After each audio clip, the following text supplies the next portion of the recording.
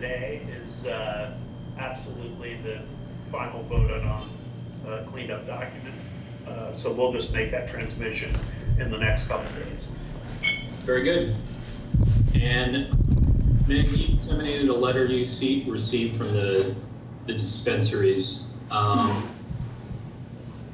It just goes back to our conversation last time regarding whether or not we want to recommend that dispensaries put aside a specific baseline of products or biomass.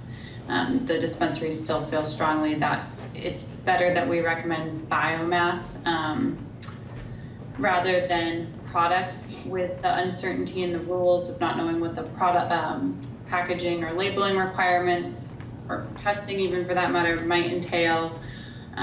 It could add additional cost to some products that dispensaries are already losing money on, and there is some concern that they would be, it would just basically be a threat to the bottom line. I did go back and I asked the dispensaries in general, how much biomass is finished product, how much is work in progress, and really they all vary so much depending on the product and the shelf stability of the product that I also I understand the desire to commit to biomass rather than products, because some of those products aren't shelf stable beyond a few weeks or something like that. So I do see those difficulties. And so I think that's number 14 in our recommendations. Yeah, and I'm having difficulties in the share screen, so I'll read from the Meg obtained from the Vermont Cannabis Trade Association. For the reasons listed below, the medical dispensaries ask that we commit to a 3-month supply of biomass based on the average of the previous 3 months' sales. Commitment to biomass will provide flexibility the dispensaries need to capitalize on efficiencies that support our ongoing businesses. Commitment to biomass based on previous month's sales will ensure the dispensaries are reserving an appropriate amount of product based on real data. And if the medical program expands, so will the amount of reserved biomass. So it's that will be a rolling number based on sales. And then the medical program will have new rules that will likely influence testing, packaging, labeling, etc. And certain products already made at a loss. Committing to producing certain items, new requirements could result in even greater financial loss. So that's the reasoning behind the biomass. Then, just as a reference point, there's no surprise, but they list the top selling product categories. Confections, baked goods, that includes the cookies, brownies, gummies, candies, flour and pre-rolls, vape cartridges, tinctures, and topicals. So we will certainly pass that along to the board as well with respect to our number 14. And then, the rest of the time I want to spend discussing and finalizing the revised list that I'm sure there's still some discussion points on. And then from there, I think we're ready. I will have a more formalized recommendation report that everyone can, we can begin working off of. So depending on how today goes, I think this might be our final in-person meeting before we start working on the document. Okay. Go ahead.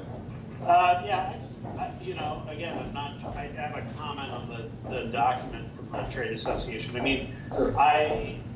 Again, I'm saying this without necessarily a pathway for how to proceed from this, but I have to say that bullet point number 3 is both honest and also expresses my deep concern about this whole issue here. That in fact, there are going to be new rules and it is going to be a different world. But what this doesn't say, there's also going to be a whole new market and different economics for the entire business, not just the medical part of it, that the dispensaries are getting integrated licenses because of their prior commitment to this program. So, when we get to the bulleted item number 3, it's very honest. If you commit to these products, it is possible that you'll lose money or not make the money that is potentially made by not prioritizing a medical product over a adult use product when the time comes. So, you know, I appreciate the honesty of it, but it concerns me, and I don't see really much of a, you know, I feel like we're in a position that is somewhat perilous for the medical firm. There's so many unknowns, and I don't see any language that even really in here talks about prioritizing, you know, and that type of commitment. And I think if we're not going to really, you know, I'm curious that there's a list of products that are top selling. If they're not money making, you know, products, what the problem is. I would assume if they're top selling and not money making, then it's something to be looked at. But I wonder whether there's a way that we can, you know, put in some language to go on record that, you know, commits to prioritizing things, so that we don't get in a situation where, you know, just as you wouldn't want to go to a doctor's office or a pharmacy and, you know, say I need the medication that I've been taking for so long, and somebody says, well, we'll have it in 2 weeks. You know, it's not going to be a good situation. Now, I understand that we're probably not going to move, you know, very far to a complete guarantee of all these things, but to me, this language, you know, tells me to worry. So I would like to at least go on the record as having said that. I appreciate the intent that's gone into this, and think that if there's any way to put into words at least the commitment to prioritize, then, you know, I think that we might be moving things in a better direction. And obviously they'll just have to be, you know, it's a good thing we'll have the oversight committee in the spring. But I'll just leave it at that. I understand where they're coming from. I appreciate it. So Jim, I do agree, because I do understand the anxiety around it, and I think the dispensaries in general aren't necessarily saying with that third bullet point that they would cease making those products by any means, just that if they were told, you know, you have to have X amount on hand between the cost associated, and just to be clear, my understanding is that the top product categories do not, those aren't necessarily the products that aren't making any money. They're, you know, those are just for our reference for that baseline of products. But yeah, with regard to that third bullet point, my understanding is they don't intend to stop making those. They just don't want to be held to having a, you know, a certain amount of those, knowing that maybe that doesn't sell or whatever it may be. Yeah, my guess is that the products that aren't making money are potentially the very high potency products within one of those categories. Maybe it's a very high potency edible, but just doesn't have, for whatever reason, the demand right now, or just isn't cost effective for them. But so the commitment is to 3 months of biomass based on the sales. And yeah, the trick here, Jim, is, and I know you said you didn't have a resolution to it, but yeah, that's the challenge. What do we put in the recommendation to the board in order to kind of secure what you're saying is prioritization? Because clearly they don't want, the dispensaries don't want to be pigeonholed with numbers and products. But if what you're saying is in the vein of, you know, suggestions of prioritization, I mean, that's the language that we're going to have to strike and find when we. So you know, I don't have it either right now, but that's what we need to develop for number 14. Yeah, and I did ask, you know, the dispensaries about if, you know, would it be a list of the top products, or, you know, how could you come up with that? And one of the things I heard was kind of how frequently that list changes, and it's certainly something that was very subject to change throughout the pandemic. There was a shift in what people were purchasing, you know, less of the higher concentration, more volume, and I think that's also where some of the concern comes with saying, okay, we're going to have X, Y, Z, when those items very really could change. It's hard without really knowing the details to comment on it, because I mean, during the pandemic, everybody got scared of vape pens because of news, you know, that was all kinds of stories that were going around that I couldn't say are particular necessarily to the time period or what. And I get all that, which is why, you know, I understand I don't want to be pigeonholed, you know, but I think the language at the very least needs to reflect more the desire from, you know, medical oversight, from medical patients, from the Cannabis Control Board, to feel that the medical program's product channels are reliable, and that the patient can count on a treatment that is suitable for a medical patient as opposed to suitable for a recreational customer. And so those are about intent and commitment. And this is a great internal document, and perhaps though we just need language for the recommendation that, like I'm just trying to do, just goes on record, just says, you know, it's about a commitment to put a medical patient first when money is coming at you. And also, to be fair, things like this, new regulations, new requirements, but that's part of what the business that we're I think in here. So, you know, I think what I'm talking about is realistic and pragmatic, but looking for just the language to express that intent. Meg, can I ask briefly just the 3-month supply? Was that just what was the decision? Yeah. Process behind that? So currently, that's roughly what the dispensaries have on hand. That is a balance. Let me just pull up. I have an Excel spreadsheet here with all of the specifics, but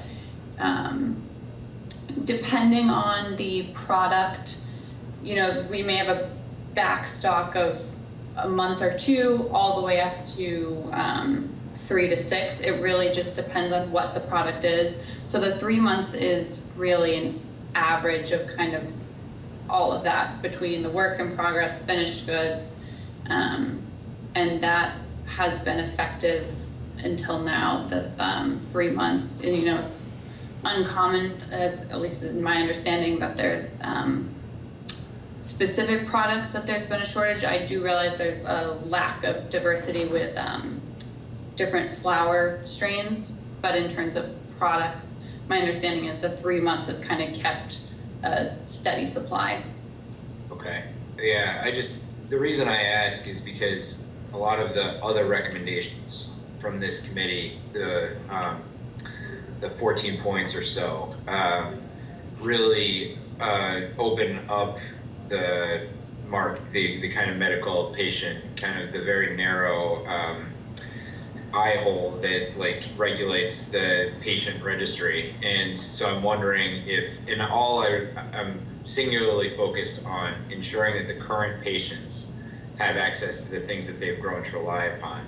Mm-hmm. And so if we're talking about reciprocity, if we're talking about you know, adding conditions, if we're talking about expanding the number of people, we just have to make sure that the current patients are kept whole or unharmed by this change.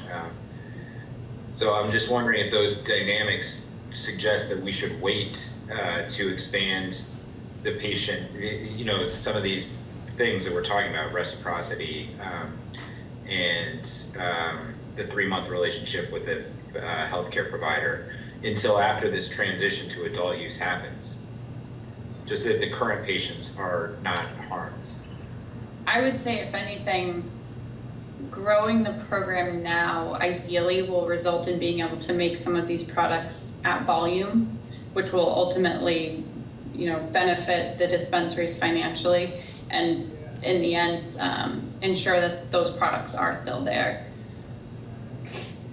Yeah, I would have to agree that I think it's a fine balance right now, because I think to create any more situation where it's not easy to access the registry, or I should put it another way, to not loosen up the challenges, I think, to becoming a medical patient, and that especially things like a 3-month relationship and whatnot that really are a challenge. It's already, nothing like the states where you go and get a medical card. It's way more complicated, more paperwork, more days involved. So, and I think the other side is that my gut feeling, and I know that we've heard this from, I think either Meg or Virginia, that it's likely that it's, the possibility of patients dropping off precipitously with adult use,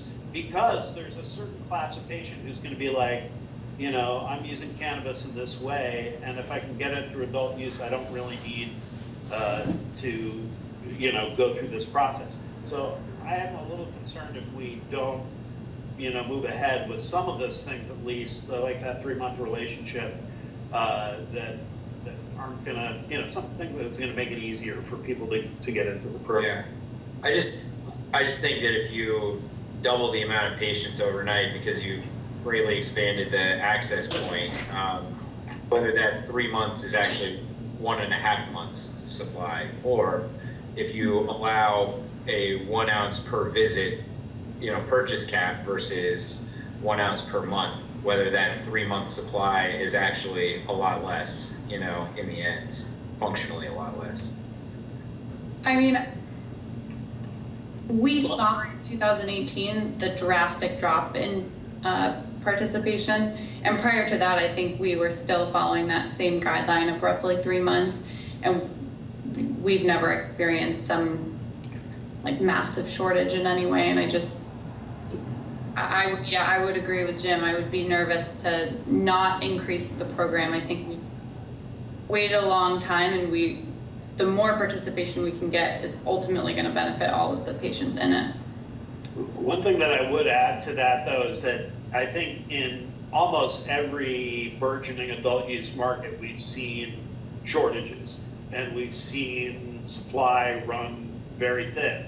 Now, it might be a slightly different here in New England, given the multitude of states that have gone adult use at the same time, and the ease of going over to another state by the customer or the patient.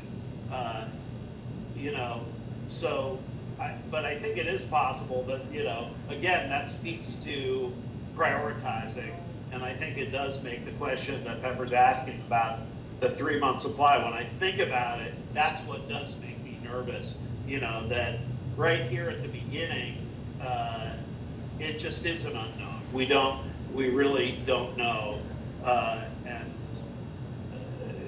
the patient can't be the guinea pig on it. So, the one thing I also want to add in is that even though there's never been a situation where probably the products themselves aren't there isn't a patch or a concentrate, there often, or I should say many times, haven't been a basic 2 different strains, a sativa dominant versus indica, and I think that for a lot of medical patients, that's a major, major consideration. We just lost a board member from one dispensary to another because of that particular indica versus sativa need. That is something I would hope that with the, a large canopy, the no limitations for the integrated license holders in terms of plant count, that we can ensure that there'll be, both of those basics. But that has been where it's been a little more than just the variety, but somebody like me, I don't, an indica won't help me. So it could be a challenge. Anyway, just adding that in there. Yeah, no, I think that's a good point. One of the other items I wanted to bring up was, I think it's, let's see, point number, maybe along with point number 13, I think also to ensure no shortage of product, we should remove the 4 ounces of usable cannabis that is in the existing law. I believe it's section 3A, cultivate and possess at any one time, and then they go down to list what the dispensaries are able to have. And I think we should remove that 4-ounce limit. Also, I think just going back to our previous discussion with product commitment, we should look at the Massachusetts law. I know that there is something in there about their commitment to serving medical patients first, and I think that language may assist in finding what it is we're looking for. Okay. Thanks, Meg. Thanks, I'm just jotting that down on the board document instead of a napkin like I did last time. Lost. Okay. Yeah, no, I think what Chairman brought up was a good point. Here are my suggestions, because I think what he's right. What we're trying to avoid is not maybe shortchanging ourselves, given the growth in the market that may happen with the transition. So my suggestions are we can write in the recommendation to revisit that 3-month biomass time limit within a certain by a certain date. And then the second part of it is when we're talking about collection of data on VMR access. I mean, I think it's a separate point, but created like another point 13 to recommend that the integrated license holders continue collection of data on medical consumption to help us calculate whether or not to increase that 3-month time frame. And those might help kind of alleviate some of your concerns, Chairman Pepper, without delaying the action of the other items that we have on here. Yeah, that's good. Yeah, to be clear, I don't want to delay them at all. It's really just this idea that the folks that have come to depend on these medicines and their processes to get them should be the most protected.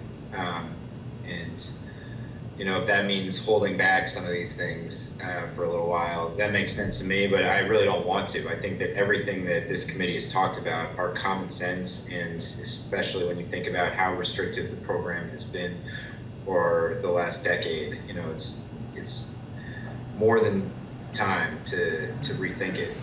But, you know, I have that focus on the current patients, just like, you know, I know you do, Meg and Jim as well. Sure. I will say, I think also if we were to delay, if anything, I think giving the current integrated licenses to have these few months to focus on really getting the medical program to a place that everybody is satisfied with prior to adult use will be really beneficial. I think I would rather see that versus having adult use and this kind of newly, the new rules for the medical program roll out at the same time. Okay. Meg, other points you wanted to go through on the revised draft recommendation? Nope, that was it. I did notice one thing. It might be a typo in item number 6. I'm sure it is. The list of qualifications of the medical registry should include anxiety and sickness disorders. Not sure what that. I got that actually from the minutes because I lost my napkin note from last time. I think you had that. I think it was sleeping. List. Yeah, I think it's sleep disorders. That's what I thought. Okay. Yeah. Okay. I got it. Yeah. That's it. Okay. Other suggestions or recommendations?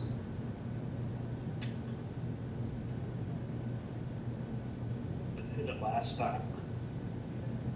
Okay. Well, let me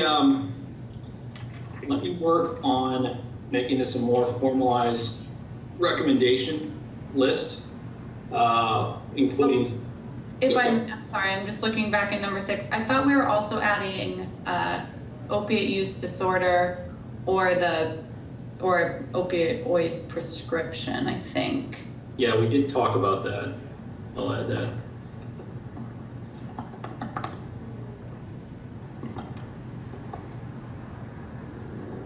Okay. I think the other suggestion was the idea of the medical program being recommended upon an initial prescription of opioids was maybe the direction we were talking about.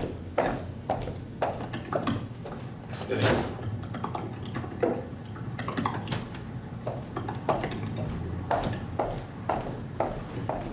Got it. Okay, I'm happy to take public comments now. If anyone in the room has a comment or a question in Vermont? Thank you. No, I don't think anyone's here, but. Oh, okay. All right. Thank you very much. Thanks, Virginia. Thanks for running this for us. I will work on formalizing this recommendation and sending it off to you folks and then we can start the red line process. That sound good? Great.